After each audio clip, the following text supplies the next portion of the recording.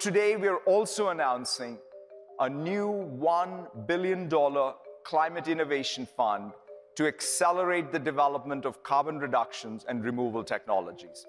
Carbon capture and removal is getting a lot of attention, from oil giants. Exxon Mobil and a company called Global Thermostat announced an expanded joint development agreement to advance and bring to scale breakthrough technology that removes carbon dioxide directly from the atmosphere. To tech visionaries. Elon Musk offering a $100 million prize for the best carbon capture technology.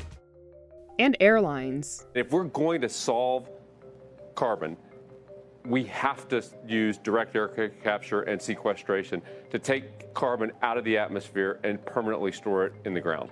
Government support of the industry is also growing.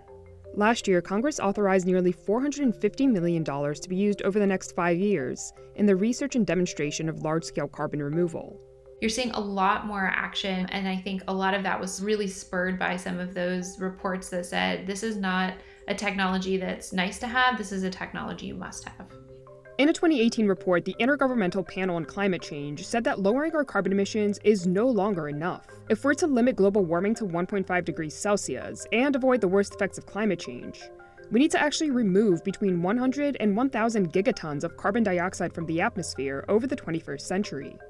We were actually assessing a lot of different pathways to reach 1.5 degrees C, but none of them could actually reach the temperature target without removing CO2 from the atmosphere.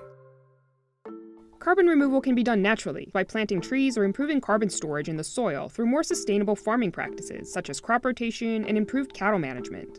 But a number of companies are also working on engineered solutions to carbon removal. The process, which is known as direct air capture, sucks CO2 straight out of the atmosphere. Today, the cost of direct air capture is more than 50 times the cost per metric ton of most natural climate solutions. Cost estimates for direct air capture really range from about $300 to $800 per ton of carbon dioxide. Direct air capture creates carbon dioxide as a byproduct, and companies are selling it for a variety of purposes to offset costs. But some experts say this can be counterproductive. If you're just removing the carbon from the air, spending a lot of money, and not selling the carbon dioxide for some purpose, there's not even a business model for that. So they have to sell the CO2. So what's the best use of CO2 right now?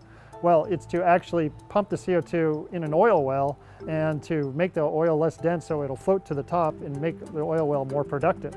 So this is called enhanced oil recovery. The oil companies love this because they actually can then take the CO2 and then increase their oil production, which means we'll burn even more CO2, burn more oil for transportation, other uses, and that will result in even more air pollution and global warming.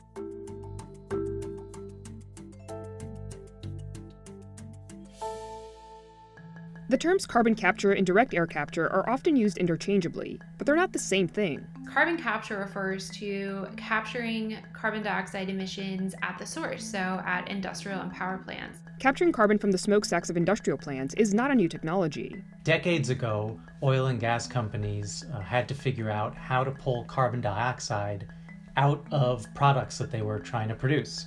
And so they developed technologies to do just that. Now, separate from that, oil and gas companies also discovered that when they were trying to produce oil from depleted fields, if they pumped carbon dioxide down into the rock, they were able to get more oil out of it. And so it was in the 70s that Chevron first actually combined these two technologies and piped in carbon dioxide from plants that were gas processing plants and pumped it down into an old oil field.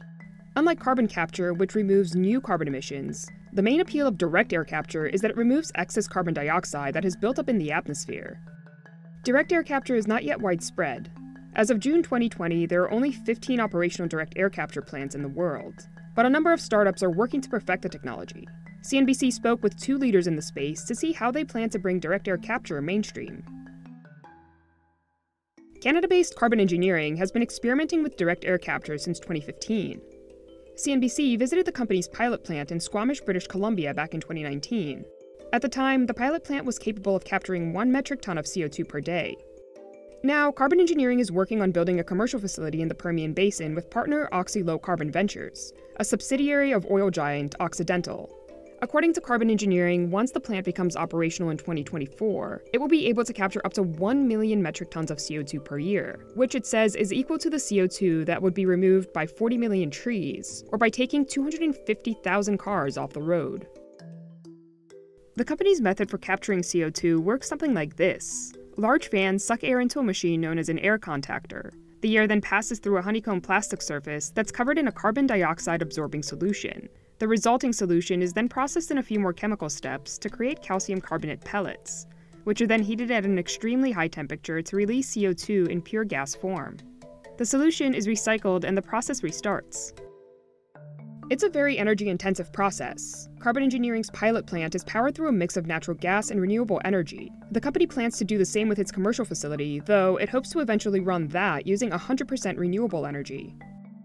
After capturing the CO2, there are several things that Carbon Engineering can do with it. The first is to inject the CO2 deep underground into saline formations, as well as old gas and oil fields, where it can be permanently stored. The practice is considered carbon negative since it pulls existing CO2 out of the air and locks it away for good. Part of Carbon Engineering's business plan in the future is the sale of carbon credits, which companies can purchase to offset their own emissions. Shopify has already agreed to be a customer. Virgin is also giving members of its Virgin Red loyalty program the opportunity to use their points and have Carbon Engineering remove carbon molecules from the air in their name. Another option involves using the captured CO2 as a feedstock and combining it with hydrogen to create synthetic fuels. These fuels can be used to power existing gasoline and diesel vehicles, as well as planes, which are difficult to electrify. Carbon Engineering argues that its process results in a carbon-neutral fuel, because even though the synthetic fuel releases CO2 when it's burned, the carbon used to create it was first taken out of the atmosphere.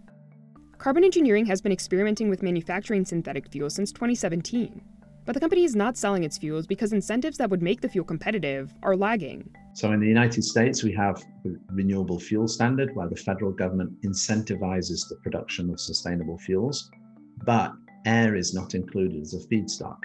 So when I go and compete in the United States, my competitor who makes fuel out of corn or palm oil or renewable city waste, they have a significant government subsidy advantage. Lastly, some of the CO2 that Carbon Engineering captures is sold to oil companies for enhanced oil recovery, or EOR. The practice is highly controversial and has led some experts to question the benefit of direct air capture. In the United States, 50,000 new oil and gas wells are drilled every year.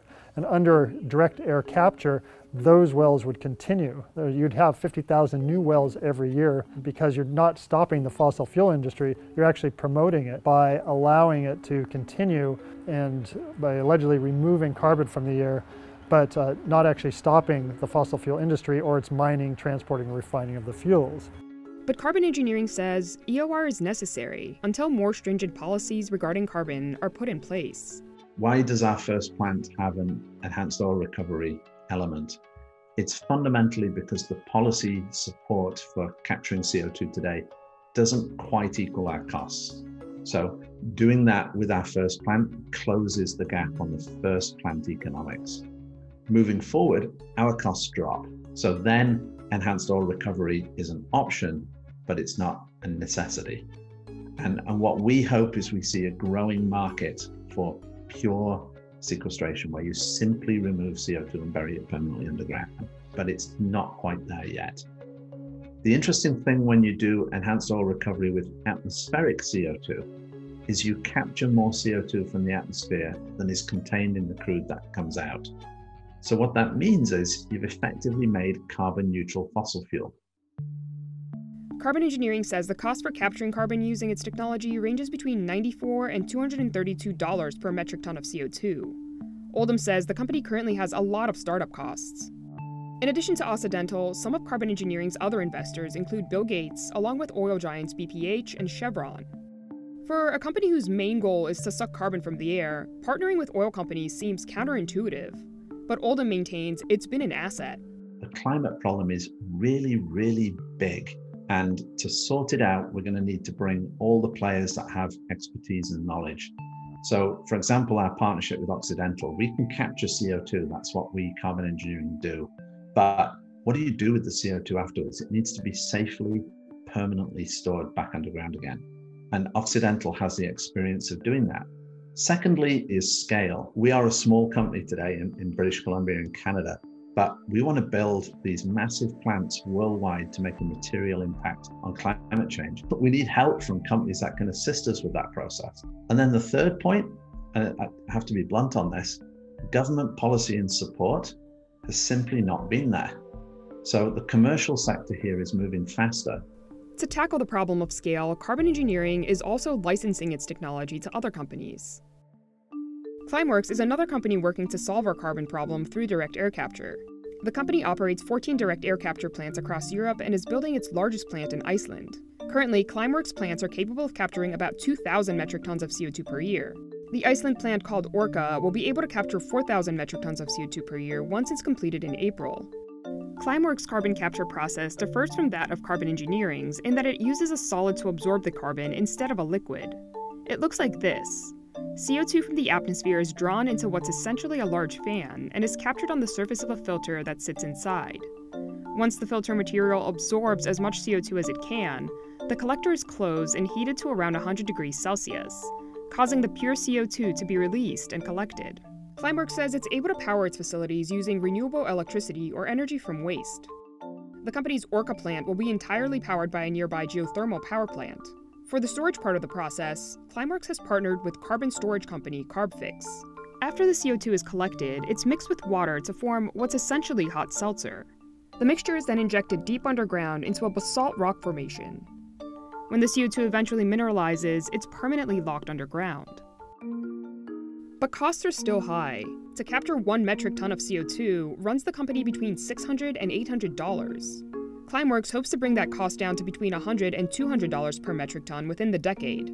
Part of the reason the cost is so high is because building a plant is expensive. The expected cost varies from just 6 figures for a demonstrator, and then it goes into the several millions for a plant of the size we're currently building. And obviously, if we're trying to build something, at million-ton scale removal capacity per year, we're talking hundreds of millions. We have built a Tesla Roadster, and we have proven it works, but it's still expensive, and we now rely on people to buy that so there can one day be a Tesla Model 3. Some people have already answered the call to action. Climeworks began offering its carbon dioxide removal service in 2019. Anyone can sign up on their website, pay a subscription fee, and have carbon dioxide removed in their name. Companies like Stripe, Shopify, and Audi have also partnered with Climeworks to remove carbon from the air. Microsoft, too, has invested. We bought 1,400 metric tons of CO2 removal. We also went and invested in a new carbon capture facility that they're building in Iceland. Like Carbon Engineering, Climeworks also sells the CO2 it captures. The company's first customer was a greenhouse in Switzerland, which used its CO2 to grow vegetables. In 2018, Climeworks also entered into a partnership with Coca-Cola Switzerland to provide CO2 for its sparkling water. Climeworks CO2 is also being used as a feedstock for synthetic fuels. But one thing that the company's CO2 is not being used for is enhanced oil recovery. We actually don't support EOR. It's also something that is limited to the US as a kind of discussion. So it's something that in Europe is not commonly done, and we certainly will not engage. At this point, both Climeworks and Carbon Engineering say they're pre-revenue, and will likely need policy changes to be successful long-term. There are already some policies to address carbon capture. In the US, one of those policy initiatives is a tax credit known as 45Q, which was expanded in 2018 to include direct air capture. 45Q provides a tax credit of up to $50 per metric ton for capturing and storing CO2, and up to $35 per metric ton if the captured CO2 is used for feedstock in things like fuels or for enhanced oil recovery. Between 2010 and 2019, 10 companies claimed more than $1 million each in credits. As part of the tax credit rules, companies were supposed to come up with monitoring plans for the CO2 they captured and submit them to the EPA, but a report released last year showed that the majority didn't follow EPA requirements. For the vast majority of credits, 9 out of 10 given, the companies simply never submitted their monitoring plans to the EPA, and the credits were given out anyway. Along the way, a number of oil companies, led by Exxon Mobil, actually began to lobby to change the regulations to loosen that somewhat. And so companies now don't have to submit their plans to the EPA. They'll have the option of using a third-party contractor to kind of have their own verification process to make sure that it's staying underground. The IRS will not disclose who has benefited from this tax credit or how much they've gotten, but by looking at which plants are eligible to claim the credit, we're able to determine that Exxon Mobil was in a position to claim at least a couple $100 million, which may have been the largest share of any company under this tax credit. Low-carbon fuel standards, like those enacted in places like California, Oregon, and British Columbia, could drive greater demand for synthetic fuels, like those made from the CO2 captured by carbon engineering and Climeworks, as well as demand for the company's carbon credits. Others have suggested that a carbon tax could help get carbon capture technologies off the ground. Today, 25 countries around the world have a national carbon tax, but the US is not one of them. Ultimately, the use of direct air capture is going to be decided by the policymakers. When the policies incentivize stopping an emission and don't similarly reward removing an emission, naturally the tendency is that you'll look at technologies that can stop an emission if that's cheaper. Our job at Carbon Engineering is build the tools and be ready with the tools so that we have the technology when the policies are in place. Pretty much everyone agrees that for direct air capture to make a meaningful impact, it needs government support. As part of his $2 trillion climate plan, President Biden has said that he will double down on federal investments and enhance tax incentives for carbon capture and storage technologies. But Microsoft stresses that large corporations also have a part to play. When you look at really the way that you can incentivize through financial vehicles new markets to develop, there's really three legs to that stool: as a customer, as an investor, and as a donor or a philanthropist. And so we're doing the two that we really have the power to act on, and every corporation that can do that should do that. Another thing that many experts agree on is that while direct air capture and storage is an important tool for reaching our climate goals, we shouldn't put all of our eggs in one basket. If you do the math, you have to deploy all carbon removal opportunities to their maximum capacity. That is the only way that we will reach our overall societal climate targets. Direct air capture is going to be an important part of how we reach a net zero carbon economy, but it has a lot of engineering challenges ahead of it, and we need to be clear-eyed about that. Otherwise, there's going to be a lot of dashed hopes and missed targets as we go from 2020 to 2030, 2040, and 2050.